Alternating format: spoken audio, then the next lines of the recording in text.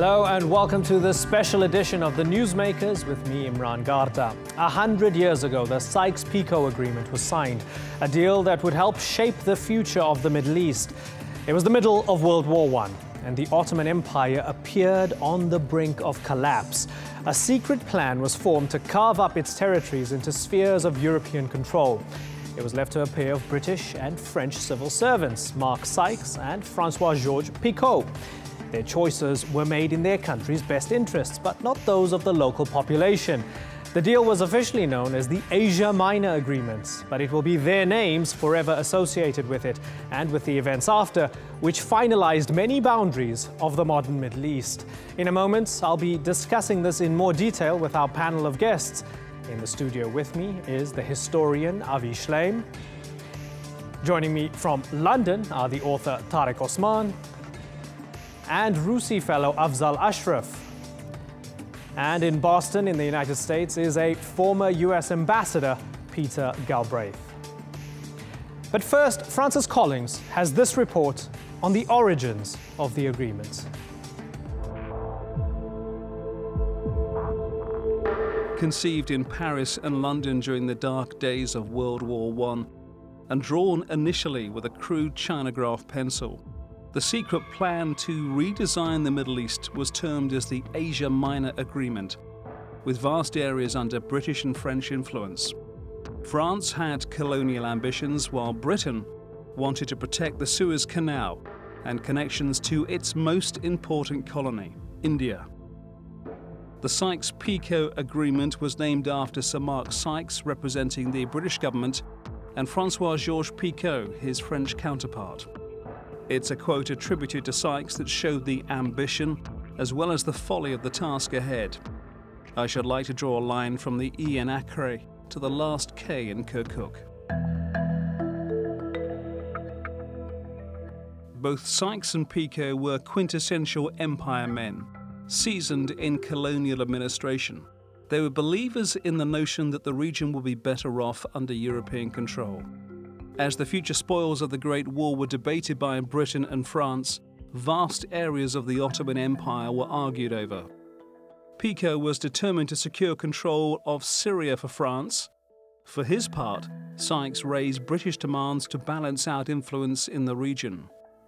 But among British concerns in redrawing the Middle East were the apparent promises made via a British colonel named T.E. Lawrence, better known as Lawrence of Arabia. He galvanized a Bedouin army against the dying Ottoman Empire, hoping that full Arab independence would be the prize for Arab loyalty. The Sykes-Picot Agreement of 1916 killed those ideas. The areas that had been under Ottoman rule since the early 16th century ended up creating new countries and two spheres of influence. The Syrian coast and much of modern-day Lebanon went to France. Britain would take direct control over central and southern Mesopotamia, including Baghdad and Basra.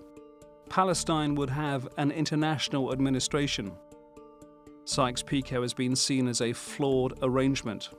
The arbitrary drawing of borders became the hallmark of imperialism. But this was an agreement laid down before the Bolshevik Revolution of 1917. Before Russia withdrew from the First World War. It didn't account for the emergence of Turkey, nor did it allow for the future growth of Arab nationalism. But it was the beginning of what we know now as the modern Middle East, for good or for bad. 100 years on, the borders of Sykes-Picot remain debated and highly controversial. Francis Collins, The Newsmakers. Well, let's get stuck into the discussion now with our panel of guests. Avi Shlaim, let me start with you. Bin Laden referenced it.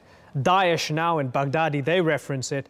It's a lot of what Bernard Lewis calls the sort of illusions in the Middle East, that when these people mention things like Sykes-Picot, everybody in the region automatically gets it, even though it might not be exactly historically accurate. People in the West generally have to turn to Google when they hear things like this. Do we give too much credit, Professor Shlaim, to the relevance of Sykes-Picot 100 years on? Today is the exact anniversary of the signing of the Sykes-Picot Agreement, 16 May 1916. And I don't think that we give too much credit to this agreement at one level, at the symbolic level, because whatever the actual consequences of the Sykes-Picot Agreement, in the mind of the population of this area, in the mind of Arabs, this is the ultimate symbol of colonial duplicity. It was a shocking document which took no account of the rights and aspirations of the people of the region and shaped an agreement to carve up the spoils of war, an agreement which only served the interest of the colonial powers. Okay, interesting point there. Afzhal, Ashraf, let me bring you in here. Does the symbolism warrant the attention then? And is the symbolism does the symbolism trump the details? Again, I go back to my initial question. Do we give too much importance to Sykes-Picot and its relevance, or is it really a big deal 100 years on? I think you mentioned bin Laden and Daesh.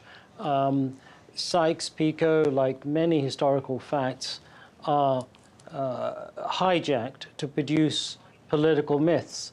And one of the myths that the Islamist extremists want to perpetuate is that the problems of the Middle East have come about because of arbitrary borders, because of puppet governments, and that should they take over the area, they can solve all of these problems by their version of an Islamic form of governance.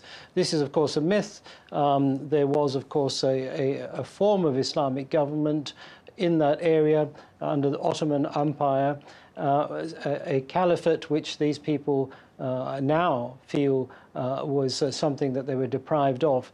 And of course, Sykes-Picot is also hijacked or exploited by other countries, other peoples who feel that they didn't get the nation state that was owed to them. So it's a symbology that people use to perpetuate their own particular version of history so that they can try and establish their own version of future. The point is, it was in many ways the sort of thing that you would expect to get in that time of history where you have great power rivalry, you have competing empires that are negotiating rather like businesses. Okay, Peter Galbraith, borders are often somewhat natural. There are mountains, there are lakes, there are rivers, there are seas, languages, ethnicities, sometimes religions that divide people. But then you have two white imperialists representing France and Britain just sort of drawing straight lines through complex people with complex histories going back thousands of years. That's how the region sees it. And they're right, aren't they? There's a betrayal there. Well, historically, it wasn't just Sykes-Picot. I mean, a lot of the blame can go back to the Ottoman Empire for unwisely joining the German side in the First World War.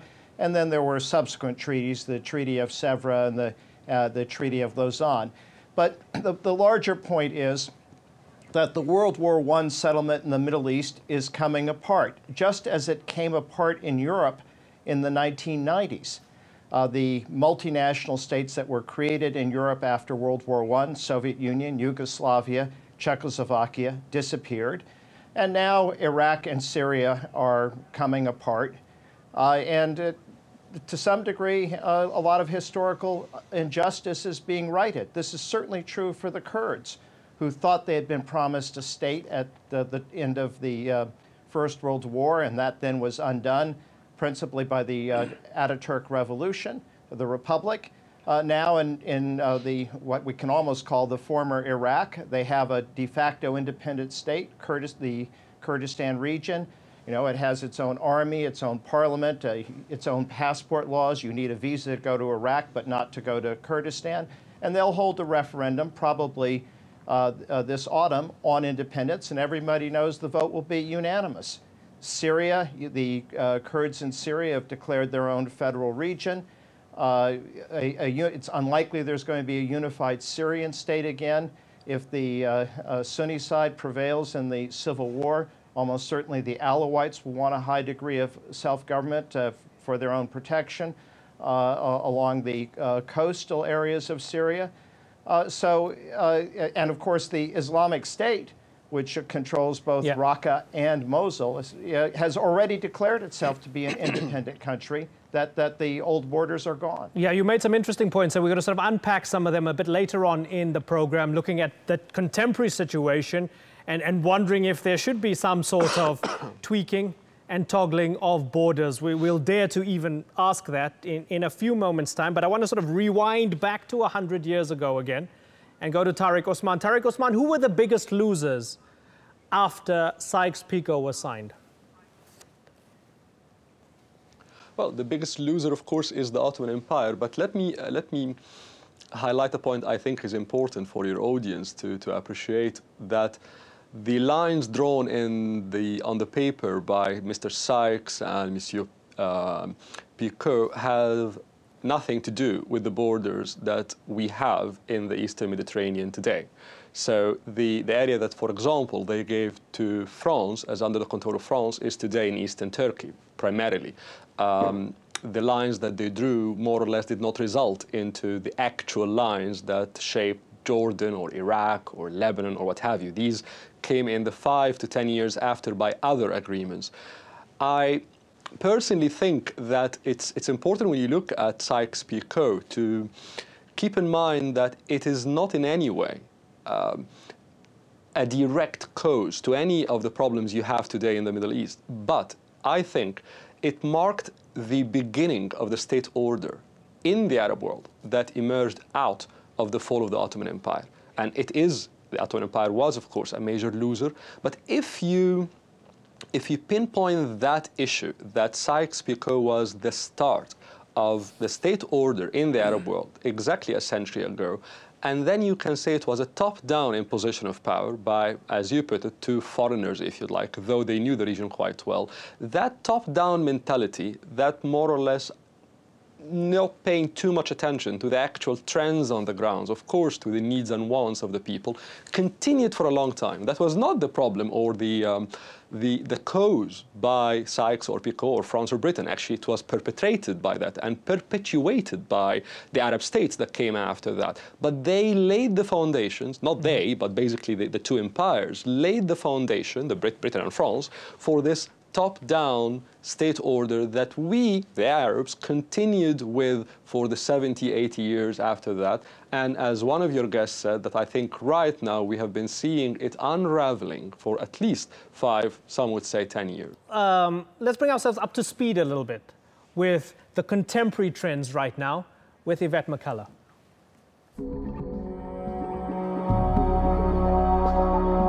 Sykes-Picot and the deals and treaties that followed helped shape the modern Middle East,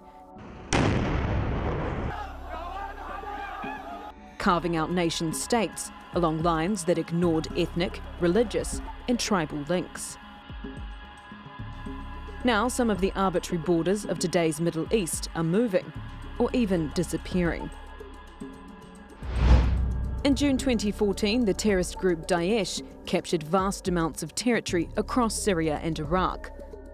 It released this propaganda video announcing the end of Sykes-Picot, symbolically blowing up checkpoints along the country's borders. Ethnic Kurds weren't a factor in Sykes-Picot or the Treaty of Lausanne, and their desire for their own state is playing out across the Middle East. In Iraq, Kurds were given an autonomous region in the north in 2005, while in Turkey, the terrorist group, the PKK, has been at war with the Turkish authorities for decades. And their wing in northern Syria, the YPG, is taking advantage of the fight with Daesh, trying to carve out an autonomous territory. The borders drawn out for the Jewish homeland in Palestine are unrecognisable today. Conflict is ongoing in occupied East Jerusalem and the West Bank, and Israel continues to build illegal settlements. The longer this terrible civil war lasts, the harder it will be for the country to recover. Is it right to go backward to the ancient ages? No, the situation is different.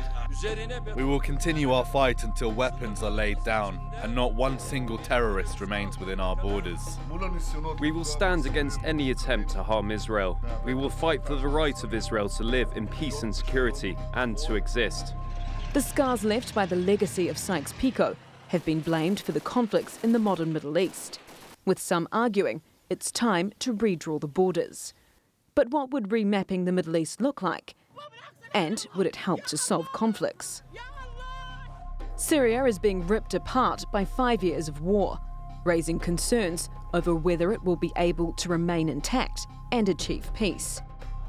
While Iraq's unity government is struggling to rebuild and deal with deep-rooted sectarian divides. And last year, the autonomous Kurdish North was pushing for a referendum on independence. Turkey's government opposes an independent Kurdish state established by the PKK within its sovereign borders. And Western support for Israel and its right to defend itself has hopes of a two-state solution in Palestine fading. A century on from Sykes Picot, can the idea of imposed nationhood survive? Or will sectarian and ethnic identities redraw the Middle East? Yvette McCullough, The Newsmakers. Peter Galbraith, as you mentioned earlier, people talk about a Kurdish state. There are those who talk about a Palestinian state. As Avi Shlaim mentioned, Daesh broke the border and they claim their own state. There are those who argue we need to start treating them like a state, whether we like them or not, because they're in charge of the lives of hundreds of thousands of people. What do you think, Peter Galbraith? What would you change if you were given the power to change the map? I would decline the power to change the map because this is really not for outsiders to do. The map is being changed by the peoples of the region. And I think it is for the rest of the world to acknowledge and accept that. Again, I come back to the Kurds on the territory of the former Iraq. They have had, since 1991, a de facto independent state with their own parliament, president, army. They don't allow the Iraqi army on their territory. They control their own borders. They have their own visa regime. There's basically no Iraqi government presence there. And they want independence, and they're going to vote on it. And in the end, where people in a geographically defined area persistently want independence, the world basically accepts that. Even Britain acknowledged that Scotland had that right, Canada, Quebec. And so it goes. So that's the first area that is going to separate.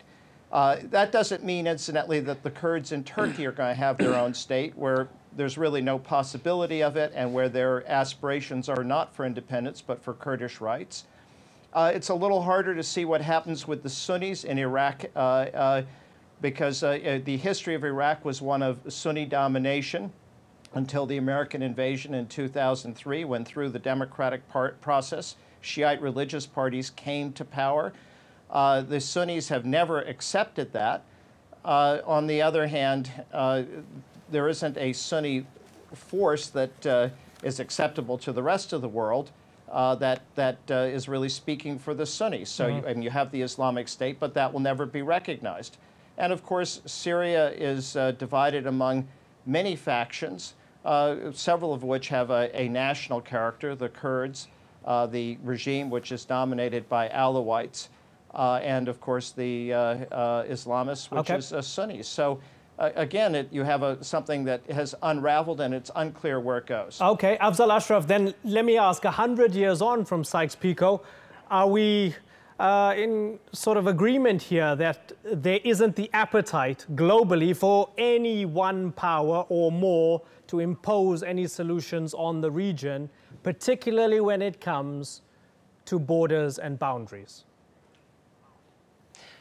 I think that there isn't the power, but also, as you say, there isn't the appetite. And I think that Peter's just explained that in this age, as opposed to in the past, it is for the people to decide. And the only distinction I think that I would make, and I'm sure he would agree with, is that people should decide on the basis of plebiscite rather than the basis of power. This is where you've got people such as is the so-called Islamic State grabbing territory and redefining borders through power. And I think that that is something that is universally recognized as unacceptable. We are running out of time, so just enough time to get final comments from Tarek Osman and Avi Shlaim. Tarek Osman, Sykes Picot, an excuse for failures in good governance. What do you think? Well, in order not to take too much time, I'm around 3 quick points. One, the system did not fall, or the state order did not fall because of Daesh or ISIS. It has been falling for at least the past 10, 20 years, at least.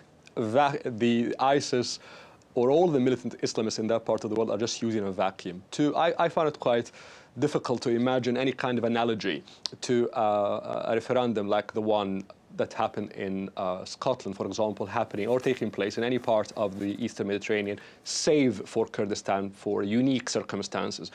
You do have a system that was established 100 years ago, effectively crumbling for 20 years, and now very quickly falling apart.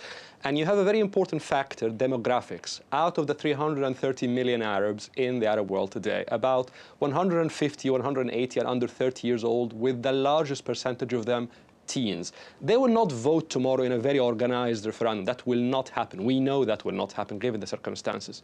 So you do have, sadly, a long period of lots of confrontations, cold and hot wars, that out of which you will have not just a new system, but the notion of what the state will be in the Eastern Mediterranean, yes, will be shaped by the demographics, by the people, but sadly it will be far from an organized, smooth process. And the question will be, out of all the problems we're seeing today, what kind of notion of state, what kind of legitimacy, what kind of political entities that will emerge in the next 3, 5, 10 years? Yeah, okay, all strong points. Final comments from Avi Shlaim. Avi Shlaim, the United States in many ways under President Obama has tried to extricate itself from the region. We see Iran that's resurgent, the Russians that are resurgent. Perhaps the Chinese will come in at some point.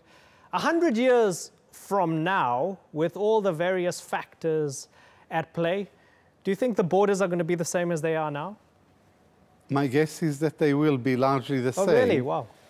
And here is a paradox. The lines drawn in the sand by the victorious powers after the First World War were artificial, they were unfair, they were unjust, they were illegitimate in the eyes of the population. But it was a package. And these borders have proved, for all their deficiencies, they've proved remarkably resilient, remarkably stable, with one exception, the border between Israel and Palestine. But when Saddam Hussein invaded Kuwait in 1990 and annexed Kuwait, he said the border between Iraq and Kuwait was created by the British imperialists and it had no justification. He was right, but so were all of Iraq's international borders.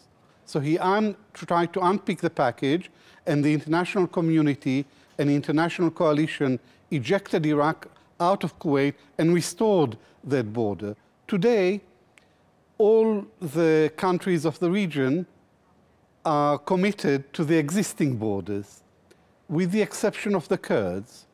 They are challenging the old borders, and they have an ambition to create the state, the Kurdish state, which was promised them in the Lausanne Treaty of 1920, but denied them until the present day. So with the exception of a Kurdish region, I think these borders are likely to stand for the foreseeable future. Okay, gentlemen, it's been an absolute education. Unfortunately, we are out of time. Avi Shlaim, Afzhal Ashraf, Tarek Osman and Peter Galbraith, thank you very much for joining us. You've been watching this special edition of the Newsmakers with me, Imran Garda. We'll leave you with pictures of the key moments in the shaping of the modern Middle East. Thanks for watching. Bye-bye.